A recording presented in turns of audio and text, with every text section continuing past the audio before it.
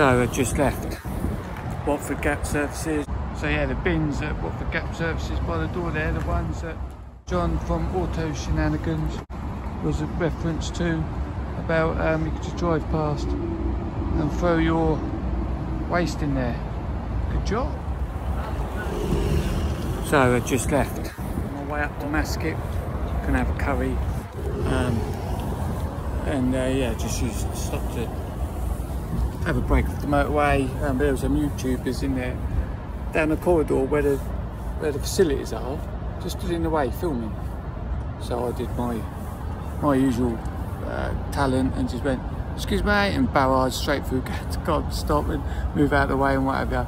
Don't know what they were filming, but yeah, it's Watford Gap Services. Get back on the M1 up to Loughborough. So just gonna head out, and this is where I'm staying. Premier Inn just here, first floor, nice view. Now I'm heading off to find the curry house, which I believe is down here, and left to the lights.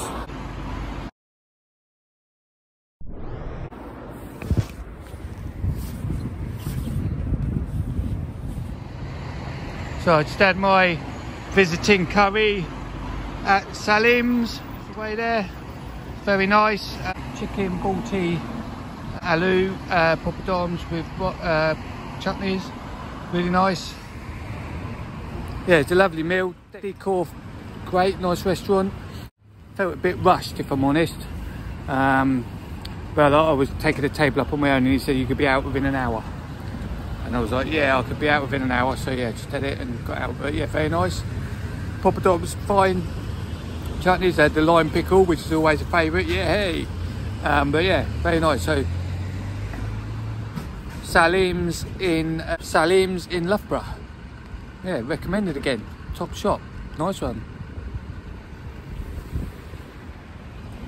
And something you don't see every day. Broken down coach on the junction. Little bit of hassle I would have thought from them. Anyway, Loughborough seems nice apart from the rain.